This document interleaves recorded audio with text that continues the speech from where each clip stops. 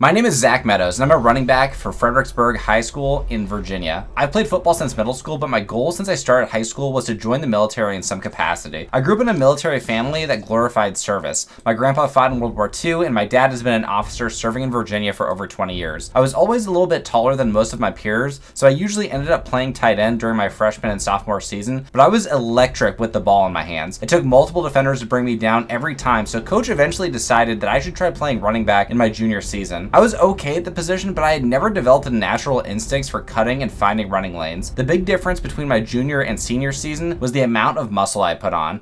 I was getting ready for the Marines and had pre-commit to join once I completed high school, so I was working out with other recruits every week towards the end of my junior year and during the summer. When I came back for practice in the fall, I was shredded. I grew 2 inches to 6'4", and I weighed 230 pounds. Some of my teammates were scared to tackle me in practice. My running back coach was impressed by how much I had learned about the position during the offseason and with how much better balance I had. He told me that he was going to get our head coach to run the entire offense through me. I told him that I was built for that workload. Coach came to me and asked if I could handle 40 carries in the game, and I told him that I could probably do that. I don't know about every game, but I knew I could do it at least a few times during the season if our quarterback was struggling. Not only did we run a lot out of I-form with a blocking fullback, but we even ran some wildcat, letting me just get the snap and go. The funny thing was that coach didn't really understand how great I was as a receiver too. Like I said, I played tight end freshman and sophomore year. I had great hands and my route running was solid. I felt like I could be used as a wide receiver, tight end, or a running back. I don't even know what you'd call that position on the field, but I felt like my versatility was slept on. I wasn't just a power back lowering my head and running dudes over. I mean, I can't lie, I definitely enjoyed that part. My mindset was that it's either me or him with every tackle, and I applied my training from the Marines to my approach towards football. Our second regular season game was against West Springfield, and it was legendary. I started the game with a breakaway 70-yard touchdown, and I never looked back. I was running over defenders, trucking anyone who challenged me in the gaps. My O-line was blocking their butts off, and so were my receivers. I wish we kept track of broken tackles in high school because I felt like I was averaging 2 or 3 per play. A couple of defenders got injured just trying to tackle me. Every play felt like I was getting 20 yards minimum. I think I was playing so hard because I knew my family was watching. Both of my parents were in the stands to watch this game, and I didn't want to disappoint at home. My dad had always been my #1 critic when it came to football too. He always thought I could work more on my hand-eye coordination or my lateral quickness or my speed. He knew what my weaknesses were, and I listened to him as much as I could. It's hard to have an elite level of quickness with a 6'4", 240-pound frame, but I worked on ladder and cone drills whenever I could. I also practiced in the sand to try to increase my explosiveness. In the second game of the season, I dropped an insane line. I had almost 40 carries, 400 rushing yards, 6 touchdowns, and 4 catches for 44 yards. The next thing that happened was also insane. After our game against West Springfield, every regular season game we had left was canceled.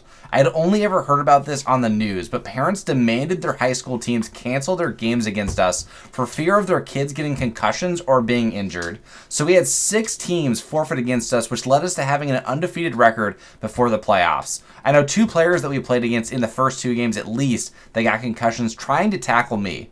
The canceled games garnered national attention, and I went from being an unknown prospect to being recruited heavily by colleges. Some of the first teams to recruit me were military teams, Army, Navy, and the Air Force.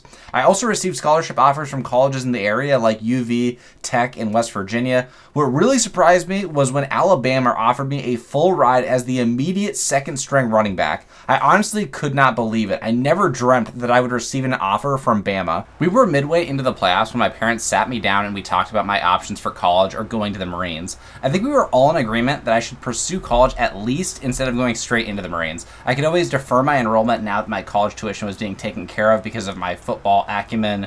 Surprisingly, my dad really pushed for me to go to Bama. He said that I had a once-in-a-lifetime opportunity to play for the best team in the nation and potentially make the NFL. I was still undecided. This was a big change for me from my original plans to enter the military immediately after high school. I started getting recruited by college team fan bases. People really wanted to see me go to Alabama or Wisconsin specifically. They were photoshopping me into jerseys already, and I told my parents that I was going to wait until after the state championship to announce my decision. I didn't want to overshadow my teammates or our success as a team. I owed a ton of my success this season to our amazing offensive line too. I had become the #1 running back prospect in the nation, some even saying that I was the best high school running back recruit they'd seen in a while. There was a lot of hype, and the next thing I had to do was back it up. Coming off of our first playoff game, we were already into the semifinals against Newport. Now that we were in the playoffs, I didn't expect any team to forfeit due to injury concerns, and luckily nobody did. Every game that we lost due to a forfeit was another game that my teammates and I couldn't put on tape for scouts. After beating Charlottesville, some local newspapers were saying that we were unbeatable with our ground game, while others thought that Newport would easily beat us and maintain their undefeated record with their elite quarterback play. Look, we were in 3A. Dudes were not that big or fast, especially compared to me. Our whole team was on creatine, so we had a little advantage. We were pulling two-a-days, constantly working on our athleticism. We had the ability to beat other teams purely because of our athleticism, but this game was a little bit different. It was still close in the third quarter at 14-0, and we didn't do much on offense, but our defense was clamping this so-called top-tier QB prospect from Newport. After a field goal and 2 more big rushing touchdowns from me, we punched our ticket to the state championship. The championship game was hosted at the Virginia Tech Stadium, and they had been recruiting me like crazy as a local product. To start the game, I weaved my way through blockers and defenders on a wildcat play, finding some space and eventually getting a 60-yard touchdown. We were playing against a 7-2 Portsmouth team that scrapped their way to the championship, and I respected it, and I dapped up some of the players before the game, but I also had to talk some shit and let them know that it was coming to a close. Kobe was an idol of mine, and I love the psychological warfare that he played with teammates and opponents alike. Like I said, I respected the Portsmouth dudes, and they reminded me of myself, but it's an us or them mindset. I'm not taking any chances with this. Sometimes though, you just play out of body and you're just playing off of pure instinct. I was running through dudes, catching balls near my face and taking it through the hole for scores. My teammates were showering me with lemon lime Gatorade. Nah, but for real, we stomped Portsmouth. We put them where they belonged. We were state champions, bro. What a feeling. I finished the game with nearly 400 yards and 7 total touchdowns. I celebrated with my teammates all night. The day after the state title, I was ready to make my college decision. It was tough because I'd always thought I was going to go to the Marines, but now I'll be going to study at my press conference. I made the announcement. So here it is. Time to make the biggest decision of my football career, and I will be committing to the Army. I was grinning ear to ear while my dad looked at me like, "What the f***, son? You just passed on Bama?"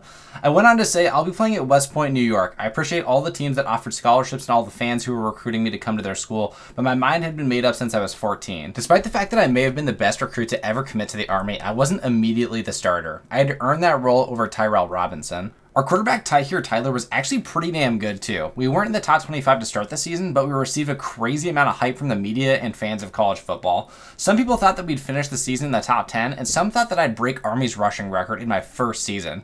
Our first game against Ball State didn't really go as planned though. We were down by 2 with time running out on the punt return. We'd need a miracle on the punt return, and unfortunately we were not going to get it as I fell down after only 10 yards, and I finished the game with only 4 carries for 27 yards in total. I was still playing backup running back in week 2 against Stanford, but it didn't really matter. Our offense featured 2 running backs and 1 fullback on basically every single play. It actually gave me an opportunity to play a little bit of tight end, catch some passes, block every once in a while, and get used in the triple option running game. After a slow start against Ball State, we really needed this. Split out at tight end, I ran a great corner route, and Tyler threaded the needle, finding me for my first college touchdown. On our next drive, though, we'd run a triple option, resulting in a serious injury to Tyler after I was tackled for only a 1-yard gain, forcing Alon Mitchell to fill in at quarterback. Things were still looking up, though. We scored another touchdown. Alon Mitchell actually threw a 25-yard dart. The running game was still working, although our option game was a little tougher without Tyler's speed. We found ourselves giving up another late score as Stanford took a 4-point lead late in the game. We had just 16 seconds to get a touchdown, and when your offense is predicated on running the ball, you gotta get pretty lucky. I gave us great field position on the punt return, and with 10 seconds left, I got pulled off the field since we were in the gun, and Mitchell took a sack, and the game was basically over at that point. I finished with 70 total yards my first touchdown. We hadn't lived up to our expectations or our fans' expectations up to this point. We had a chance to turn that around against Wake Forest, though. Wake Forest was 3-0, and we had no momentum to start this game. I felt like rainy weather would benefit us, but we were a mess on offense without our starting quarterback. Mitchell consistently missed me on option pitches, instead keeping the ball himself for a loss. I only got a few touches in this game, and it was ugly early as we struggled to find a rhythm, and Forest took a 24-0 lead over us. The most frustrating thing was that it felt like there was nothing that I could do. I felt like our offense limited what an individual's ability to contribute at a very high level was.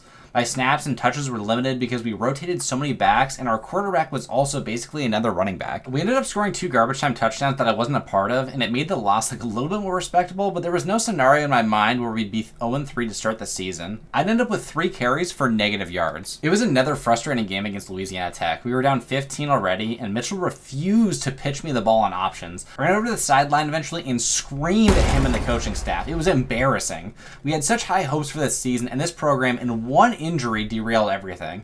I finished the game with 4 carries for a total of 0 yards, meaning that I had 7 carries for an average of -1 yards over the last 2 games. I pulled coach aside and asked him what I needed to do to become the starter, and he told me that if I continued to show leadership as a freshman in the face of these losses, that I'd get the job, considering Tyrell and I were performing about the same. Despite a few nice plays this game, we still took the L to Boston College 24-0, and I finished with only 22 rushing yards. Finally, I got the start against Temple. I thought that there would be a big change in offensive performance, but what I didn't realize is that our run offense was actually bad regardless of who the running back one was. I got all the runs going to one side of the field, basically, and Tyrell got all the runs going in the other direction. The scheme just didn't fit my skill set either. I was a north and south runner. I don't have crazy loose hips and a very quick change of direction. It's something that I'm still working on, so when all of the runs are basically jet sweeps, it doesn't let me use my raw strength to run over dudes or stiff arm guys nearly as much since they're running downhill at me. I did still end up with more carries, finishing with 11 total touches for 44 yards. At this point, our hopes of going to a bowl game this season were mathematically eliminated. Even if we won every game for the rest of the season, we wouldn't get a positive record. At this point, we were just trying to maintain some amount of dignity. We had our rivalry game against Air Force, and to finish the season, we had another game against Navy. Even if we lost every other game, it'd just be nice to beat these teams. At this point in the season, I was definitely questioning if I made the right call to go to the Army. I still wanted to serve my country, but I didn't want to be a part of a program stuck in the past and unwilling to change.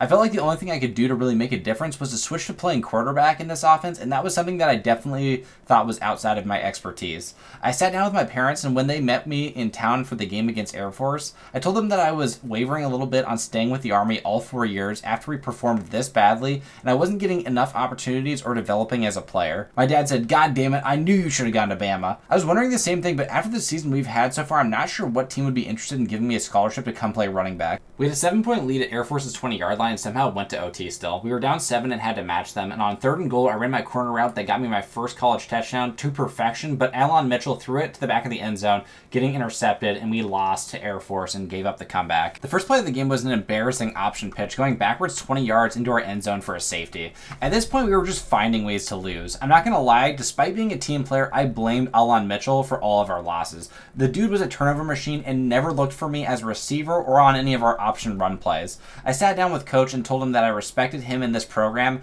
but I was definitely going to enter the transfer portal at season's end. He acknowledged how difficult this season had been on everyone, and I shook his hand and walked out of the office. It didn't mean that my time with the team was over definitively, but I was at least going to explore my options. I felt that I had to let coach know because he had always been transparent with me. We still had a chance to get at least 1 or 2 wins this season. Old Dominion was 1-9, and Navy was 3-7 at this point. Mitchell scored Dominion's first points for them, though, throwing a flat route that turned into a pick 6.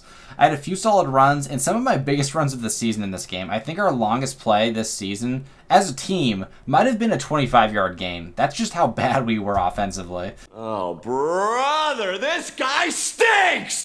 I was honestly sick of this guy at this point. Down 11 in the 3rd, I ran a wheel route that turned into a slant. Mitchell hit me, and somehow the DB didn't get a finger on the ball, and I got another receiving touchdown. Needless to say, we didn't tie the game in under 30 seconds, and we took our 10th L of the season. I had tied my career high for touchdowns in a game at 1, and I broke my record for total yards at 77 in this game. This was our last shot. We had a snow game against Navy, our #1 rival. They had 3 wins this season, and this could be our first. It was a battle to start off. Neither offense could get going, and the defenses were teeing off on runners. We knew each other so well, it made tricking the defense really challenging on both sides. All of a sudden, we finally caught a spark on offense for the first time this season. To my surprise, Alon Mitchell was actually playing really well. Our blocks were holding up, and our lateral runs were actually working in this game. We went into half with a 21-7 lead, and in the 3rd, we continued marching down the field, getting down to the 30 before being stopped and missing a field goal. For the next quarter, Navy boxed up our offense. We did nothing, and Navy got 2 of their own touchdowns. It was tied 21-21 with a minute left. I had told myself before the game that if we lose to Navy, if we have a winless season, that I was out of here. After picking up a first down, I was pulled off the field, and Mitchell threw a pick. Navy scored a touchdown, and we were back in the same spot we had been so many times this season, down a score with 30 seconds or less left. We lost, and I finished with my first rushing touchdown of my college career in our last game. Here's what our team stats looked like. Notice that we were the worst rushing offense in college with one of the highest rushing rates. Yeah, that's pretty bad.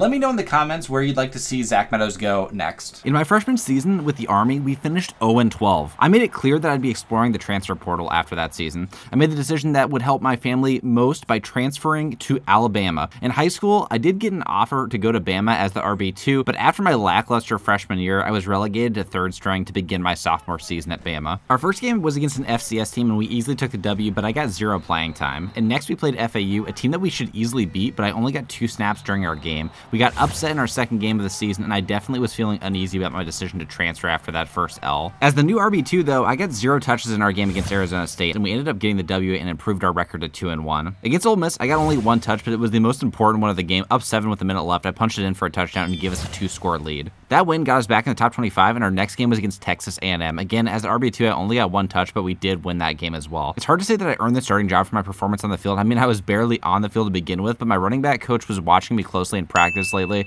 and he put in a word that I should start our game against Kentucky since Roy Dell was banged up a little bit. And I immediately went from getting 0 touches to getting 20 plus. Again, in high school, I had a ton of 40 carry games, so this workload wasn't a big deal for me. A quote I heard from Tony Allen once was that if you stay ready, you don't gotta get ready. And so I didn't really need to worry about my endurance in this game, despite getting more touches in this game than I got in the rest of the season combined up to this point. The only thing that was really annoying me is that whenever we got into the red zone near the 1 or 2 yard line, they'd pull me out and put Roy Dell back in as the goal line back. Quick pause. I know most of you guys enjoy these videos, but a lot of you aren't subscribed to the channel, so make sure to go ahead and subscribe to continue to get these career videos and other sort of content that's going to be coming out in the upcoming months. All right, so we did end up getting the W versus Kentucky, which means that our next game is going to be coming up against Arkansas. And so now, as the 12th rated team in the nation with a 5-1 record, Arkansas being 4-2, this is a battle of 2 top 20 teams in the nation. And I started ripping off some big runs versus Arkansas. I wanted to make sure that I could gobble up all the balls that Roy Dell Williams was offering. I remember huddling around my teammates midway through the second quarter, and my O-line was just telling me that they were like surprised at how much I could take a pounding. And I mean, like I said, I can rip off 30 carries in the game for sure. And I never really exploded in this game, but I did have 1 touchdown at the end of the game, giving us a 20-3 lead. We ended up taking their cheeks, I mean the W. All jokes aside though, we did end up picking the W up, but the weird thing is we actually fell down in the rankings, and we fell from 12th to 13th after beating Arkansas, and now we're playing against a 4-3 Tennessee team. And Jalen Milroe was going crazy. He got 1 touchdown, those 70 yards to Jermaine Burton. Right before the end of the first half, he found me in the end zone for a touchdown, and we had a 21-14 lead with 2.5 minutes remaining. I did not do all that much in this game, but then he threw a terrible pick. It almost ended up being a pick 6, but the DB did end up getting brought down. Milroe definitely got super lucky though, because we did get a full stop on defense. So we still had the 1 touchdown lead. I tried to stay in bounds to the best of my ability to run clock as much as I could. We couldn't see the down and distance for whatever reason, but with 30 seconds left, I picked up another first down, effectively ending the game because Tennessee had no timeouts remaining. I didn't have a glorious game, but I did have that 1 receiving touchdown before the end of the first half. Our next game was against LSU though. One of our biggest rivals at 3-4. They didn't have the best record, but you can never sleep on a team like LSU. They have a ton of talent. And my game against Tennessee admittedly was really quiet. I averaged about 3 yards per carry and I had like 70 rushing yards, but against LSU, I was breaking off explosive runs again and again, or Jalen Milroe was keeping the ball on read option keepers.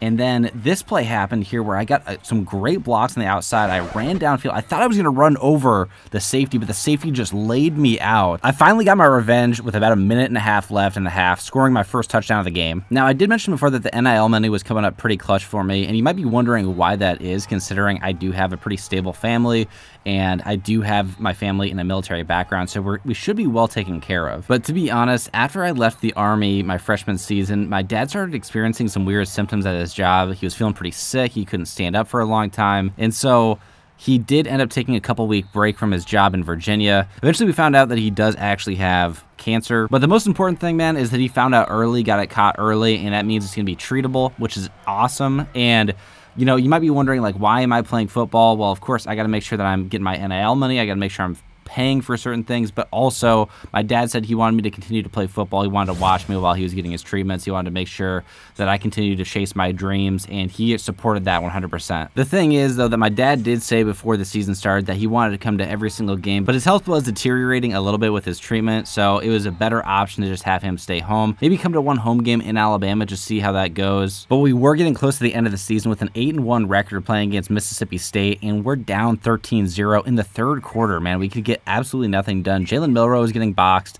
and the running game was getting boxed as well. I was averaging 2 yards per carry up to this point, and most of the work that I was doing that was positive in this game was catching the football. Going back to my roots as a dual threat sort of tight end running back type of player out of high school. After a big grab, I got pulled out of the game in the red zone once again, and Roydell came in for that cleanup touchdown. We were still down 13-6 with a minute left in the fourth quarter, and Jalen Milroe took a big sack, so now it's 3rd and 14. And on 3rd and 14, he threw it downfield, and we did convert the fourth down, just barely convert the fourth down. And on the very next play, though, Jalen Milroe exposes the cover 2 defense, finding Ja'Cory Brooks on the sideline for the game-tying touchdown. We go into overtime against Mississippi State, and I end up not really doing all that much. It's kind of the Jalen Milroe show on the completion. And on the very next play, he finds himself some time in the pocket, escapes out to his right side off of a great block by me, by the way, and he gets into the end zone for a touchdown. And when I mean I wasn't doing much in overtime, I really mean I wasn't doing that much. On 3rd and 8, it's a crucial 3rd down conversion, and I have the easy first down pickup, but I spin out of bounds, and then we try to kick the field goal on the next play, and we miss it. I was absolutely heartbroken.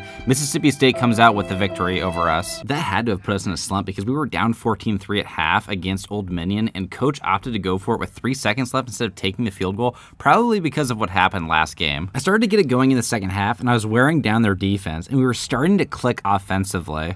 With 2 minutes left in the fourth quarter, I got a toss on the outside of the right side, scored the touchdown, putting us back within the game within 3 points. Our defense came up clutch and got us the ball back with a minute left, but coach's play calling was a little bit suspect. On 3rd down, he called a draw that Old Dominion sniffed out immediately, and then on 4th down, Milroe threw a prayer up, and that got picked off, and we took the biggest L of the season. Our next game had to be one of the biggest rivalries in sports, the Iron Bowl. Auburn was only 4-7, but we've actually lost to worse teams this season, and historically we've lost to worse Auburn teams. What I'm trying to say is that we couldn't take them lightly, and at the beginning of the second quarter, it was still 0-0. Milroe was struggling, and so was I. It's weird how even when you're not playing well, sometimes you can still get the ball down the field because we were just barely converting 3rd downs, picking up the least amount of yards possible to keep the drive going. And Milroe ended up capping off that drive with a touchdown, and on the very next drive, with a minute remaining, we were driving down the field, and Milroe found, again, Robbie Oots for his second passing touchdown of the game. Auburn did score one more touchdown, but on 3rd and 7, all I needed to do was pick up this first down. I couldn't do it, but we did end up winning the game regardless, and we did end up making the SEC championship game against number 7 Georgia. Before playing Georgia, I basically didn't think that I could be stopped running the football. Had I been shut down in the past this season? Maybe,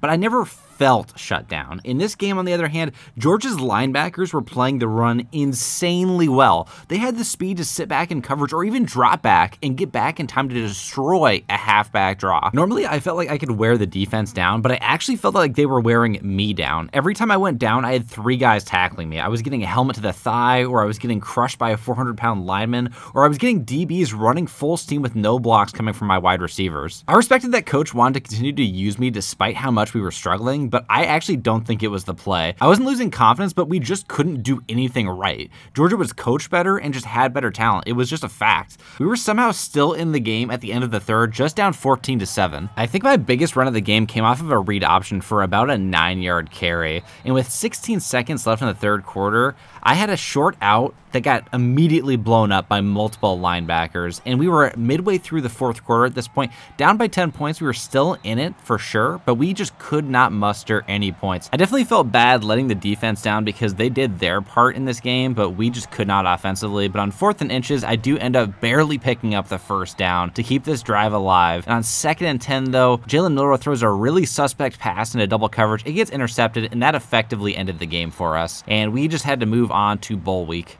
After coming off the SEC championship game loss to Georgia, we were definitely hanging our heads. Nothing pissed Coach Saban off more than losing to Kirby Smart. On a more positive note, though, we were playing against Tech in our bowl game. We had fallen outside the top 25, but if you're not competing for a national championship, then what are you even worried about? The nice thing was that my parents were finally able to come to a game this season since they got tickets with some of my extended family that were also Virginia Tech fans. My dad was looking healthy despite his recent diagnosis, and he told me in the stands before the game that I shouldn't worry about him. If anything, I should play even harder for him. If it wasn't clear already, my dad is absolutely my idol. Seeing how he was fighting gave me the strength to run through a wall for him. But with 3 minutes left and down 3 points, we still only had 90 yards on offense. It was also a surprise that Coach Saban completely stopped running the ball. We ran a screen that picked up a few yards, while I was mostly used as a diversion. After I fell over, Robbie Oots took this pass and got near the 50-yard line. With a minute 40 left near the 50, I got the ball for an 8-yard pickup going out of bounds, just barely. And on 4th down, we ran a halfback screen with me off of the field with a minute remaining. Tech was all over it, and we ended up losing the game. So it was an unceremonious finish to the season for us. We ended up going 1-5 in our last 6 games, but I guess at least it wasn't 0-12, right?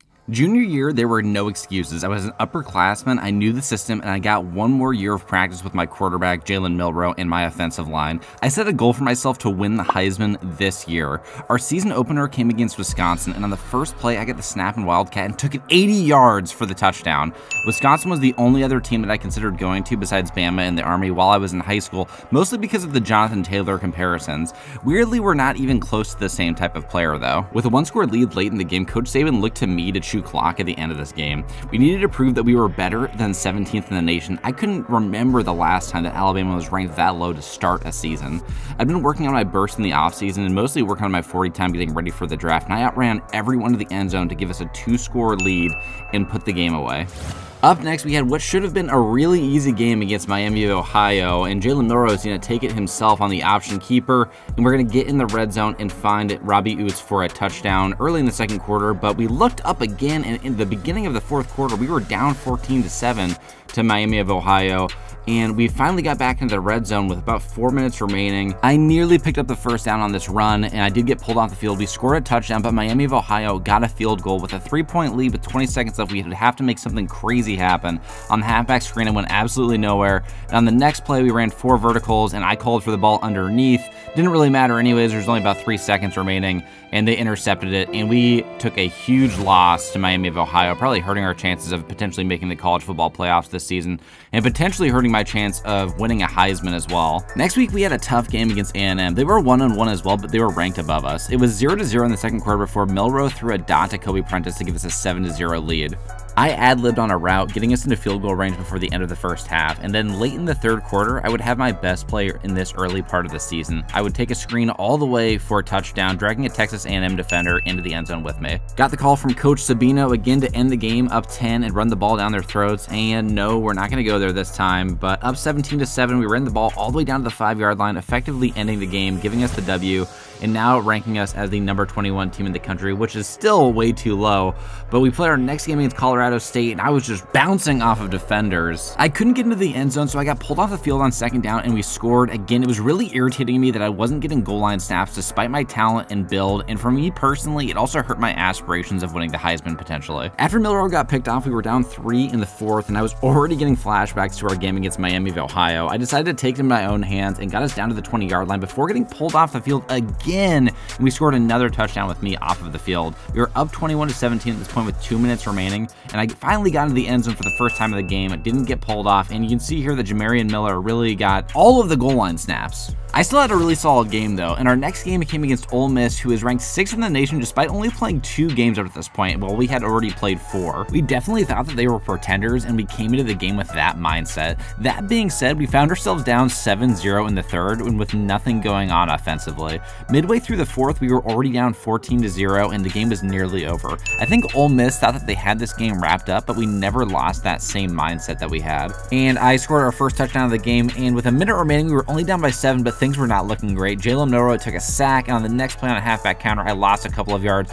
but they did call a face mask, putting us basically into the red zone. And a few plays later, we were in the red zone, and Jalen Milroe finally scored a touchdown, giving us a 14-14 game with 20 seconds remaining. We go into overtime. We don't pick up the first down on third down, but Ole Miss actually missed their field goal on their first possession, and so we walked out with a crazy comeback W, and the play of the game was me getting into the end zone for our first touchdown of the game. Ole Miss fans were shocked, throwing bottles and trash onto the field, but we did not care. We were celebrating midfield. Getting this huge W over Ole Miss surely was going to put us in the top 10 again. But in fact, we would actually go into our next game ranked 16th in the nation with a 5-1 record against Arkansas. First play of the game, I ran for 40 yards, putting us into the red zone, and then on third down, eventually Jalen Milroe found Kobe Prentice streaking over the middle of the field for a touchdown to get us a 7-0 lead early in the first quarter.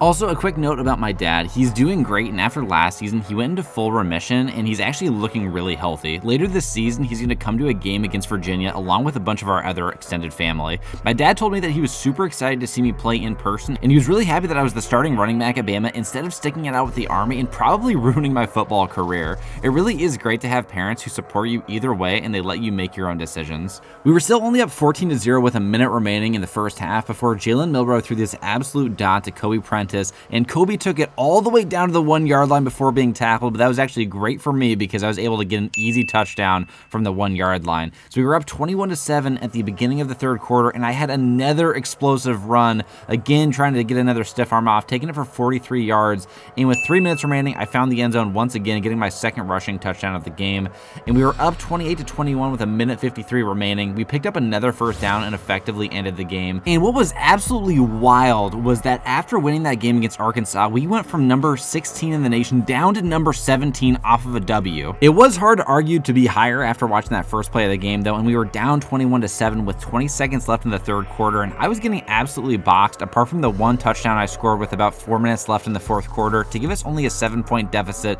But Tennessee did score another touchdown. Jalen Milroe got sacked on fourth down, and we were down 2 scores with about 2 minutes remaining. We did get the ball back, and Jalen Milroe threw an absolute dot down the field to Kobe Prentice, giving us only a 7-point deficit once again, and we got the ball back somehow with 10 seconds remaining, and Jalen Milroe does it again, throwing it on the outside, finding his receiver all the way for another touchdown with no time left. Kobe Prentice taking it 70 yards to make it 28-28. What an insane comeback. But on the option on third down, we lose yards and we end up missing the field goal, and Tennessee walks out with the win. So despite an amazing comeback, we end up with the L, and I feel bad for Jalen Milroe, who had an absolutely insane performance in the second half of the game. It was finally time for our game against Virginia, with my whole family watching from the sidelines. My teammates and coaches knew how much this game meant to me, especially since my dad would be healthy enough to come to the game.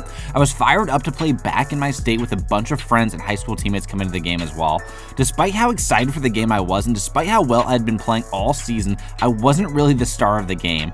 After Jalen had that crazy game against Tennessee, he had another elite performance against Virginia, but as a runner. He was snatching up a lot of my yards on scrambles and read option quarterback keepers. Jalen shocked everyone with his scramble midway through the third for a touchdown. It seemed like the Virginia defense was keying in on me specifically, given that there was so much news about me returning home for this game on Twitter and in the newspapers. Every time I ran it, there were 2 or 3 defenders waiting on it. After that completion, we had essentially won the game, and Jalen Milroe finished as the star of the game, while I finished with 10 total yards on offense, 20 rushing, and -10 receiving. Our next game came against LSU, and it wasn't going to be as important to me personally, but it was definitely important to our opportunity to potentially play in the SEC championship game. Even though I had a 10-yard performance, I was still in the top 5 for the Heisman based on my efficiency running the ball and my effectiveness as a receiver. I knew if I wanted to keep that, I would have to turn it around against LSU. We were tied 7-7 at the beginning of the second quarter when I rushed in for my first touchdown of the game, and down 17-14 at half, I almost broke away for a touchdown with 10 seconds remaining in the half, but I couldn't quite do it. But on a halfback screen, I had some great blocks in front of me, and I took it for a huge gain down to the 35-yard line. Later in the fourth quarter, out of the backfield, Jalen Milroe found me almost for a touchdown, falling down right at the 1-yard line, but I immediately ran it in on the next play for a touchdown, giving us the W over LSU. And somehow at 8-2, we still weren't in the top 25, but we were playing our next game against Mississippi State, who was number 14 in the nation, and this would be our opportunity to sweep the Mississippi teams, having already beaten Ole Miss at number 6 earlier in the season. I scored my first touchdown of the game, and finally I felt like I was getting the respect of the coaching staff, finally getting those goal line touches I had been wanting all season. Later in the third quarter, Jalen Milroe threw a really suspect deep ball that got intercepted and brought back to nearly the 50-yard line. But it ended up not really mattering, as we did end up sweeping the Mississippi teams, and I ended as the player of the game with 20 carries for 80 yards and a touchdown. Our next game was the last of the regular season against Auburn, of course the classic Iron Bowl. We had beat them in the previous season, and we were now ranked as the number 19 team in the nation. In the Iron Bowl, you need your star players to show up, and Jalen and I absolutely showed up. He found me on the halfback screen, and I did the rest, following my blockers and taking it all the way for a touchdown. But Jalen did a lot of the work himself too. He was eviscerating the Auburn defense. With 40 seconds left before half, he found Robbie Oots streaking down the seam for a touchdown to give us a 21-7 lead. And what's even more insane is we got the ball back with a second left, and he did it again on the very next play for another touchdown to give us a 28-7 lead before half. Up 28-7 yet again, Coach Saban was calling on me midway through the third quarter to basically end this game running the football, and I basically did that, just running over multiple defenders on each play and finally getting the end zone, taking a 35-7 lead and having an all-around great performance, 2 total touchdowns and 160 all-purpose yards. Our next game was the SEC championship against Georgia, and we wanted that revenge badly, and I know that Coach Saban wanted it as well. The main difference for us was that Jalen Milroe and I had gotten so much better offensively from our sophomore to our junior seasons, and I say that just as I ended up fumbling the ball with a minute left in the first half, down 14-3. But guess who also got better this season? Georgia did. Georgia was 12-0, the #1 team in the nation, so they were even better than they were last season, and with 2.5 minutes remaining, they were up 35-10 on us, and the game was basically over. Probably the most upsetting part was that we didn't even give ourselves a chance at the end of the game to actually get back in it and potentially win it. We were down at the end of the first half, and we never had a shot of coming back into the game, and I did not have a great game. It's probably my second worst game of the season, with my worst game probably coming against Virginia. We were up 14-0 early against Wake Forest in the Chick-fil-A Bowl, but the good thing was that my family got to come to this bowl game just like they did last season, and we were up by quite a bit before the end of the first half, but with 3 seconds left, I had a chance to basically put the game away, catching the ball underneath and taking it all the way down to the 10-yard line before getting shoelace tackled. Wake Forest put us in a difficult 3rd and 6, but we were able to pick up the first down and basically end the game up 21-14 with 20 seconds left. We walked off the field with the victory, but none of us were really happy because we had much higher expectations for ourselves, but I did end up having a good game, and I finished the season with about 1,500 rushing yards and about 300 receiving yards. After not winning the Heisman last season, I felt disrespected. Preseason All-SEC picks came out, and I was the second halfback behind Jake Frederick, a sophomore running back from Georgia, and Judkins from Ole Miss. Well, you already know what's going on. What if I told you that we lost the first 3 games of the season and we had a shot to make the college football playoffs? Let's find out. Our first game came against Michigan State, and fall was in the air, and a new era of Alabama football was getting ready to begin with Jalen Milroe and me leading the team as seniors this year. I had put on more weight, and I had gotten even stronger and even faster than my junior year when I was going for the Heisman. And I don't care what anyone says, you have to be going for the Heisman to win the Heisman, if that makes sense. You don't just stumble into winning the Heisman. It takes a specific effort to reach that level of individual success, and sometimes it does come at the cost of team success. It was 7-7, and I was already on a roll when I called for a ball in the flats, and I got laid out, and I ended up fumbling the ball, and Michigan State recovered, and that was our second turnover of the game already. On our next drive, Milroe found Kendrick Law for a touchdown from 20 yards out. Fast forwarding to the end of the third quarter, our offense was getting clamped by the Spartans. We were down a score when Milroe dropped a 50-yard bomb on the Michigan State secondary to tie the game. With 1 minute remaining, we had a chance to win the game, but on 3rd and 1, I couldn't convert. Michigan State scored, and we had only 10 seconds left to tie the game to go into overtime. I got tackled going out of bounds, and then I got pulled out for the last play of the game. And unfortunately, the ball got tipped in the air by a Michigan State defender on a last-second Hail Mary by us. It actually fell into a receiver's hands, but he couldn't hold on to it, and we ended up losing to Michigan State. And our next game was against Clemson. Some of you might be familiar with my body of work as a running back, but I can guarantee you haven't seen anything like what I'm going to be doing this year. What was my one weakness out of high school as a running back? I wasn't quick or agile. I've been doing drills nonstop to work on that agility, and it's paying dividends in my senior season. I'm shiftier than ever before, moving like Barry Sanders in a 6'4" body. After that touchdown, we had a 14-7 lead over Clemson that vanished by the fourth quarter. We were down by 4, and on 2nd and 4, I put the team on my back, shoving defenders out of the way as I got us down to the 30. I got pulled off the field, and we scored another touchdown to take a 3-point lead, but with 2 minutes left, we had the game in our hands, but Milroe got strip-sacked in the pocket, and Clemson returned it for a TD. We were in the same situation as last game, blowing a lead late and having to scramble last second to win the game. Milroe came up clutch though after that turnover, finding Kobe Prentice for a 40 yards, making it look easy. I could only watch from the sidelines as I got pulled off the field for Jamarian Miller on 3rd down. Jalen Milroe scrambled for 3 yards, and instead of using our timeout, the offense sprinted to the line and snapped the ball immediately. Nobody got open, and Clemson was ready for Milroe to run outside the pocket again, and he got sacked immediately, and that was the game. It was a heartbreaker to lose that game against the number 3 team in the nation the way that we did when we had the win in our hands. Morale was low around the team after the game, but it was my job to bring the energy, and that's exactly what I did to start our game against Arizona. I was breaking off of tackles, bouncing off of guys, and trying to assert my dominance over the Arizona defense. But I felt like I was the only one with my head in the game. Milroe threw a pick in the flats that almost turned into 6 for Arizona, but I hustled my over and brought the DB down like DK Metcalf chasing Buda Baker. Fortunately for us, they didn't score on their possession, so we still had a chance to win. I got pulled off the field to get us to 14 points, but we got the ball back with a minute left and down by 3, and Jalen Milroe came up clutch, delivering a perfect ball to Kendrick Law, who almost took it all the way but got brought down near the 20-yard line. We were already in field goal range and had a chance to go to overtime, but Jalen Milroe threw a ball on 2nd and 6 into double coverage that got intercepted and effectively ended our chances of winning this game. And we walked out with our 3rd consecutive loss. And to make matters even worse, my mom told me that my dad had been having some troubling health problems for a few weeks. I broke down because I felt like before the season this was going to be my best year, and I was excited for everything that it had in store, but it had gone to shit. So you might be wondering, how could this team still have a chance to make the college football playoffs? Well, buckle up. Shortly after finding out my dad was sick, he called me and told me that the cancer had returned. He said he was still feeling good and he was fighting like me every day on the field. He told me that he wanted to come to Alabama from Virginia and hang out with me and help me train during the season, and that made me feel a lot better because otherwise I wasn't going to be able to get my mind off of his health when I couldn't see him. Once he came to Tuscaloosa, we ran our own side practices, and he told me that he didn't care about me getting a degree. He knew that I was smart. He just wanted me to make the league, and he wanted me to win the Heisman too. I asked him how he was doing, and he said that he was getting treatment down here in Tuscaloosa and that he would be just fine. But he wasn't just fine. I noticed that he was looking a lot thinner, and doing simple things made him really tired. This man used to do drills with me only a few years ago, and now he had a tough time walking up the stairs. Getting back to the game, I was having a good game against Ole Miss, and it was taking 2 or 3 defenders to bring me down, but sometimes that can lead to injury. I got nearly killed and turned into a Beyblade on this play as I flipped around in the air, and somehow I came out uninjured, and I got really lucky. Later in the drive, I got us into the end zone for our 3rd touchdown of the game to give us a 4-point lead, and with 3 minutes left, we were running the clock out, but I stupidly went out of bounds, and luckily that didn't hurt us too much as we ended up picking up a 1st down, and I almost got into the end zone. We walked out with our 2nd dub of the season, and Ole Miss fans were shocked, but I'm not really sure why because they were 0-3. After our game against Ole Miss, I got a call from my mom, and my dad had been admitted to the hospital. I was freaking out. I dropped everything to go see how he was doing. I showed up and he was there with my mom, talking and laughing like he was just fine. I told him that I was worried about him, and he said I had more important stuff to do right now than worry about him and that he was going to be just fine.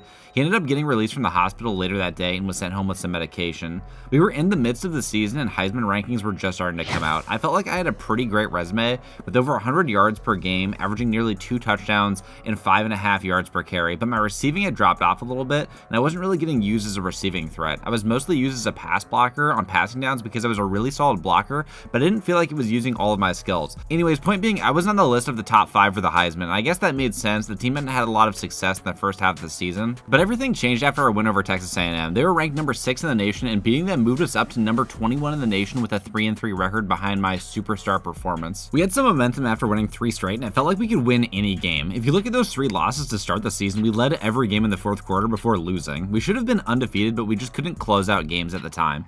But I think we had figured that out. For being 1-5 though, Arkansas was putting up a fight. Milroe found Isaiah Bond in the corner of the end zone to tie the game up, but we were silent on offense until the beginning of the 4th when I punched it into the end zone to break the drought and put us back within 3. With a minute remaining, we were going to put the game away, but Milroe got tackled for a loss, making us kick a field goal to tie the game instead.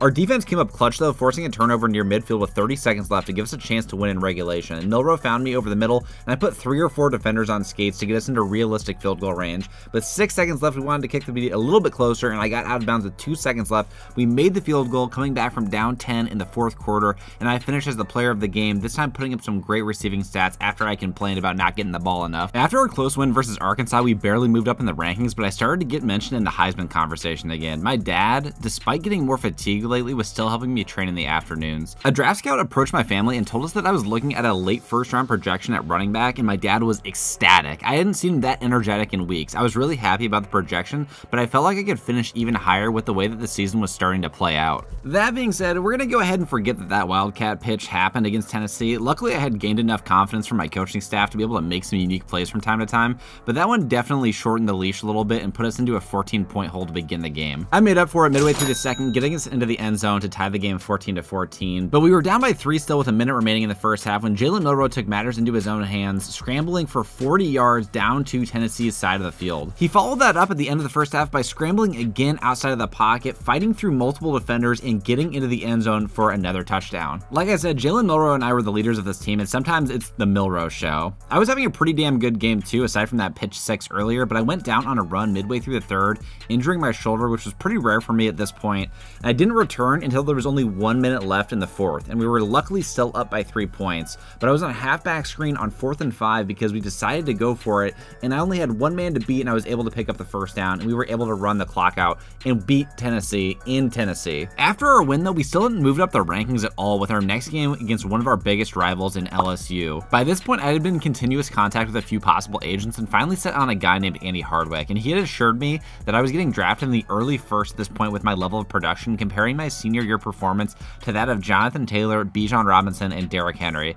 I made the decision finally to commit to the draft. For those of you who don't know, I have always considered going to the Marines or to the Army for 4 years after finishing my time at Alabama, but with my dad's health and with how everything is going this season, I was okay with foregoing spending 4 years in the military despite the history of our family's military service. Getting back to the game game, we were down by 3 with a minute remaining in the first half when Jalen Milroe found Kobe Prentice for an 80-yard bomb to get into the end zone and give us a lead before the end of the first half. Early in the third quarter, I ran a short out and got laid out by 2 defenders, getting my legs taken out from underneath me. Luckily, again, I remained uninjured. I don't know what to credit my durability to, but somehow I stayed on the field, and at the beginning of the fourth quarter, I ran us into the end zone after I ran over a couple of LSU defenders. Late in the fourth quarter, we had this game in the bag. I caught another first down, and with a minute remaining, I was basically just running the clock out, picking up another first down, and that would be the game. We'd walk out of LSU with a big W. The team is super excited, and our next game was against Mississippi State. Finally, after beating LSU, we started to get some recognition as a team, moving up from number 20 in the nation to number 17 with a 6-3 record. We were already up by 7 when I snatched the hearts out of the Mississippi State defenders, breaking off a tackle and then taking it for 30 yards before being knocked out of bounds. I was pulled off the field for our next touchdown, and we would roll to another victory, capped off by a final drive in which I broke a few more tackles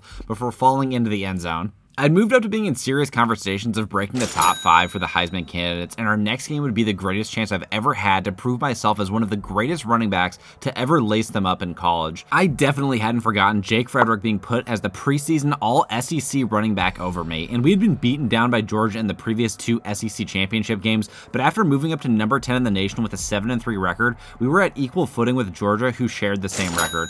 Finally, I'd have one more chance to finally get revenge against the team that's ruined our season a few times. And Jalen wanted that too, delivering a beautiful ball over the top to Isaiah Bond, who scored before the half to give us a 27 lead. Georgia scored on their next drive, and Nick Saban felt pressure to go for it on Georgia's 30 on 4th and 16, and it ended up being picked off, so it was basically an arm punt. On our next drive, we got to the red zone, we were stopped for a field goal, and Georgia was creeping closer, getting another score to make it a 2-point game. With 2 minutes remaining, we just had to make Georgia waste their last few timeouts. They had 2 timeouts remaining, and we were running the football, trying to pick up first downs, and on 3rd and 2, Jalen Miller ran a play action and luckily found our tight end for a 2-yard gain to give us a first down, and we walked away with our first win in the last 3 years against Georgia. And when you look at that, we're playing against our number 1 rival, Auburn, and we have moved up from number 10 in the nation to number 5 with an 8-3 record. I never thought I would see the day that we would be the number 5 ranked team in the nation after losing our first 3 games of the season. But this team was fighting like crazy, and the last thing we have to do is stop Auburn from ruining this run. My dad was probably the most excited about the fact that we moved up to number 5, and despite the fact that we had stopped training together because he was getting too tired, he was rooting for us in person at this game. I was gonna leave it all on the line on this game for my dad, for my teammates, and for my coaches. And I said that as I was getting armbarred into the turf on a catch, but even a hit like that wasn't gonna stop me. I was seeing red. I just wanted to cap the season off so bad. My 4 years of college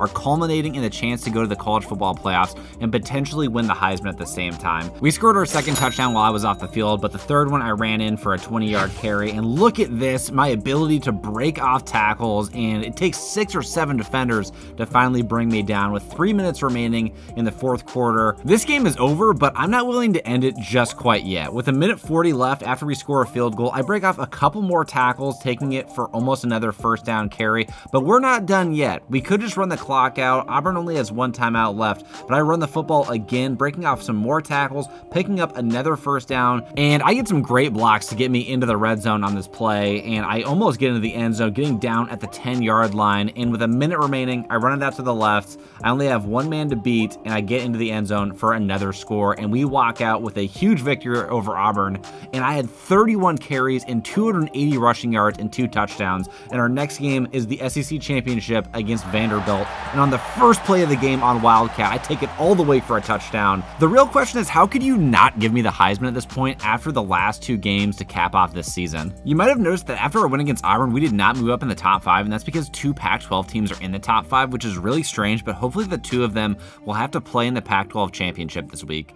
As long as we get to the number 4 spot, we could be in the college football playoffs. Again, both of my parents are at this game to watch the game against Vandy. And kind of just like every other game this season, we took an early lead but found ourselves down a score in the 3rd quarter. And that quickly ballooned to being down by 2 scores in the 4th with only 4 minutes left in the game. I knew my impact would be limited if we didn't score quickly because we'd start to pass the ball every play, and I wanted to have full control over this game, so I made probably the best play of the season so far, and it wasn't for a touchdown, it wasn't for more than 40 yards, but getting past 2 Vandy defenders and getting out of bounds was huge to put us in position to score. And I showed everything that I could do on this drive. On the very next play, I caught it underneath and took it all the way for a touchdown with 2.5 minutes remaining. We got the ball back with 1 minute and 40 seconds left, but Jalen Milroe took a sack and it was 2nd and 15, and things were starting to look ugly. On 3rd and 15 though, Jalen Milroe finds our tight end for a first down pickup, getting us past the 50-yard line. I got another chance to run the football and only picked up a couple yards before being pulled off the field, and with 25 seconds left on 3rd and 7, I could hardly watch, but we got to the end zone for a touchdown to tie it, and that took us to overtime against Vandy, and I picked up some more yards,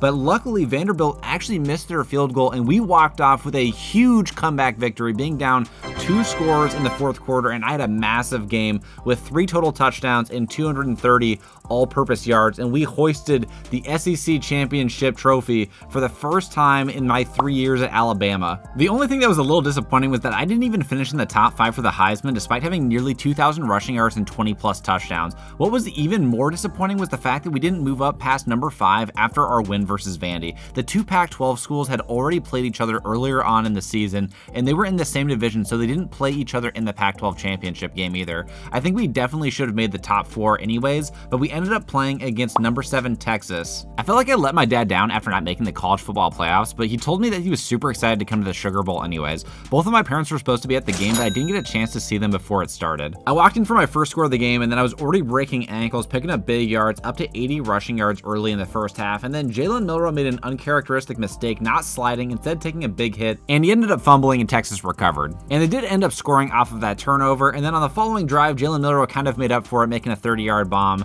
to Kendrick Law, but we didn't end up scoring once we got down to their side of the field. Jalen Milroe, again, escaping outside of the pocket, didn't learn his lesson from the first fumble, didn't end up fumbling on that possession though, and then eventually scored a touchdown, passing it to Isaiah Bond right before the end of the first half. Since it was a bowl game, we had a little leniency with using our phones in the locker room, and at halftime I saw that my mom had texted me and she said that dad wasn't doing great, so they had to leave early, and that freaked me out a little bit. I texted her back and asked her what's wrong, and she said that dad wanted me to focus on playing the game and not to worry, he'd be watching, just not in person. I didn't really know what to think at this point, but she said we would talk after the game, and we were up by 3 points with 2 minutes left in the game, and it was 4th and 3, and luckily Texas did not score. With 1.5 minutes remaining, Texas had only 1 timeout left, and luckily I stayed in bounds, but we walked away with the victory, winning by 3 points over Texas, and I finished the season with 2,000 rushing yards. I checked my phone after the game, and I got the one thing I didn't want to see. My mom told me that I should meet her at the hospital after the game.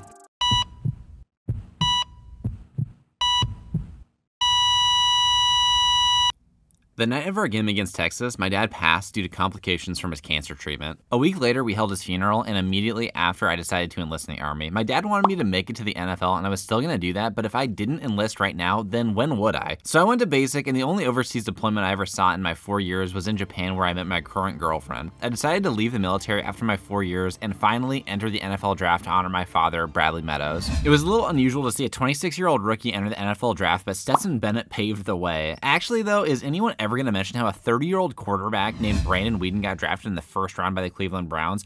I thought based on those predecessors, I had a chance of getting drafted in the first, still just based off of my senior year. I had put on a little bit more muscle, but I hadn't lost any quickness at 26 years of age. I saw the first few picks come off the board, and then I saw the first round end without my name being called. Ben Jones was the first running back to go off the board, and he went to the Ravens.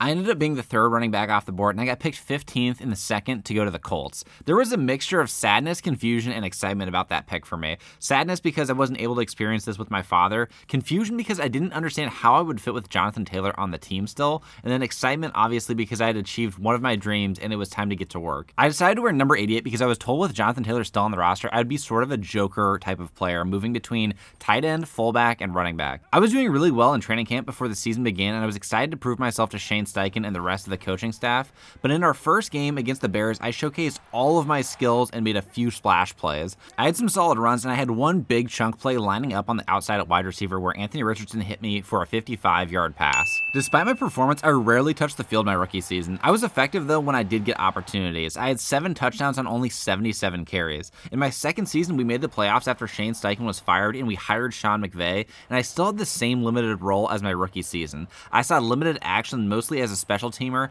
I had one big carry in the third quarter on a stretch to the left side, and I only had one man to beat, but Devin Lloyd brought me down for a 2-yard loss, and we ended up losing our wildcard playoff game to the Jaguars. In my third season, surprise, I was still the running back 2 behind Jonathan Taylor. I think the Colts were seriously considering trading him when they drafted me, and I was the contingency option, but since they worked out their differences, I got shafted and sat on the bench instead of being utilized. This season, we made it to the divisional round against the Browns, and I had been upgraded to the kick returner. I didn't really have any explosive returns in our matchup, and the Browns scored a touchdown to give them the lead with only 14 seconds left, knocking us out of the playoffs again. At this point, I was just actually hoping that I'd be traded already, or that the Colts wouldn't pick up my contract, but since I had 12 rushing touchdowns and only 120 carries my third year, it was unlikely I'd be just straight up cut. I was ecstatic when my agent called and let me know that during the offseason that I would be traded to the Chargers. My only concern was how the team was going to split my carries with Austin Eckler, but it turns out they traded him, so I was going to finally be the running back 1. Our season opener was against the Chiefs, who just came off of another Super Bowl win, and I felt like it was our turn to take over the AFC West. Finally, I got to implement what I've been doing as the running back 2 with more volume, and I knew I could have an all-pro type of season. The Chargers let me be me, and they were happy that I was a great blocker and receiver that could play all 3 downs, on top of the fact that I was a bruising power back. At this point in my career, I would compare myself to just a more athletic and handsome Ramondre Stevenson. In my debut game against the Chiefs, I made a lot of Chargers fans happy about trading for me. I broke off another huge run to average nearly 7 yards per carry with 70 rushing yards before the end of the first half. But Justin Herbert was having some struggles. He threw an interception to a linebacker that was lurking on a slant route,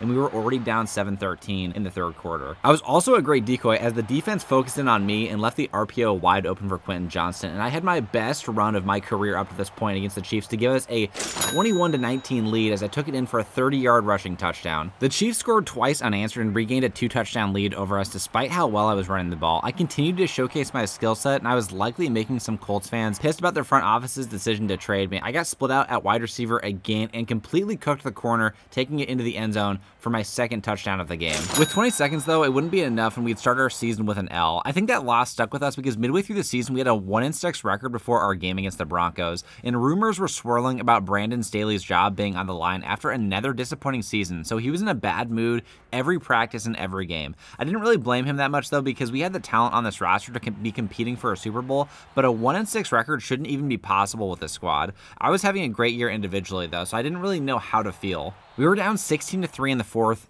again despite how well I was actually running the ball. Finally, we started to get some momentum on offense, and we got down into the red zone where I ended up being in the flat, and I caught a ball and flipped over defenders as I dove into the end zone, adding another highlight to the mixtape and putting even more Meadows jerseys on fans. We got the ball back with 20 seconds left and no timeouts, but we didn't do enough to get a touchdown, and we walked out with our 7th loss of the season, most likely cementing Staley being fired, and we were looking at getting a top 5 pick in the draft instead of a top 5 seeding in the playoffs like we had expected. I had gotten so much better as a player after just 1 year as a starter. I wish that I had gotten that opportunity straight out of the draft, but everything happens for a reason, I guess. I ended up winning the 2027 Running Back of the Year for the AFC, which finally gave me some validation as a top running back in the league in every aspect. I think what I bring in terms of versatility is what sets me apart, and I also got extended for 3 more years to play with the Chargers, making about $7 million per year. We had the 4th pick in the draft after having a terrible season, and we ended up drafting a dog at corner, Lorenzo Burks, 6'3", super fast, and in the mold of Tariq Woolen.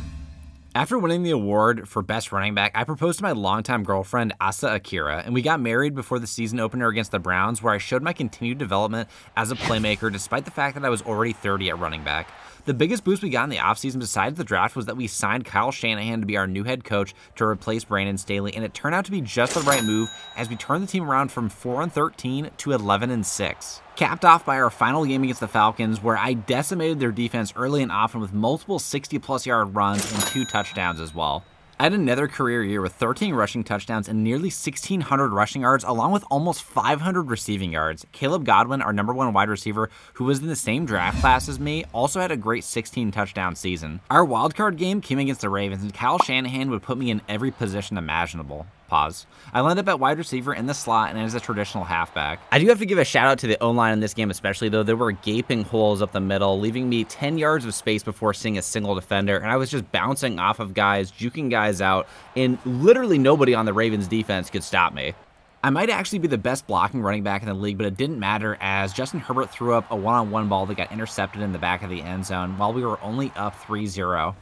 I continued to put the team on my back, though, ripping off a 20-yard run with 3 defenders on my back, and then we ended up getting into the red zone again, and on third down, I lined up at wide receiver. I ran a short out, and I caught the ball at the 1-yard line, and I was ruled out of bounds, so on 4th and goal, we went for it, and I dunked it over defender to get into the end zone for our first touchdown of the game. Baltimore scored, and we were down 1 with 2 minutes left, and Coach drew up a perfect pick play to get Palmer wide open. If I'm being honest, I definitely should have gotten offensive pass interference on this play, but we're just not going to talk about that. Instead of being conservative, though, once we got into the red zone and taking the game-winning field goal, I popped into the end zone for another touchdown. We moved on to the divisional, where we would play against our division rival, the Chiefs. This would be our best opportunity to finally dethrone the Chiefs in the playoffs that we've ever had. We were playing in Arrowhead Stadium in a snow game, though, so it was a little bit weird, but after my performance versus the Ravens, Coach told me that I'd be getting the ball every play on our first possession. It felt like everyone around me was moving in slow motion. I'm not sure if it was the snow or that I was just reading the defense that well, but everything felt like it was coming really easily to me, and the blocks were just lining up perfectly. Once we got into the red zone, the Chiefs knew who was getting the ball, but they just couldn't stop me. On 1st and goal, I nearly got into the end zone, but fell down right at the goal line, and on the very next play, I dove into the end zone for our first touchdown of the game. We felt unstoppable after that initial touchdown, but fast forward to 3 minutes left in the 4th, and we had scored 0 points after that touchdown, and we were down 10 with the ball. The ball had gotten knocked loose on 3rd down, and then on 4th down, I ended up calling for the ball again, and Herbert got baited by me into an interception that got returned for a touchdown, and that would be the end of our season in the divisional. I hadn't mentioned this up to this point, but it was great having my mom and my wife at every home game and every playoff game. Even if my dad couldn't be there, I still had them supporting me no matter what the outcome was. Again, I felt like I was at my peak as a 32-year-old running back, but I was a little bit hurt when the Chargers drafted Jerry Allen, a running back out of Michigan State, with their first-round pick. I had another season with about 1,800 all-purpose yards and 12 total touchdowns, but we missed the playoffs again. We drafted a linebacker in the first round, and then the following year, I put up career-high numbers in a few different categories, averaging over 5 yards per carry with nearly 1,600 rushing yards again and 10 rushing touchdowns. But we had started the year with a 1-6 record that we couldn't recover from to make the playoffs, and so we underperformed for a second year in a row despite arguably having my best year ever. I ended up being cut from the roster at age 34, and somehow I couldn't sign with any other team in the league, forcing me to retire. My wife and I ended up having 2 kids, Jordan Asa Meadows and Bradley Meadows Jr., in honor of my father. I'm not sure what's next for me in my career. I could go back to being a military officer, or I could take up coaching, but I haven't made up my mind. For now, I think I'm just going to enjoy my time with my kids. Let me know if you guys enjoyed this series in the comments. I appreciate everybody for watching. Look out for a new series coming up with a defensive end from Romania named Arlo Karamova, who's playing in Florida. I'll see you guys in the next episode. Peace.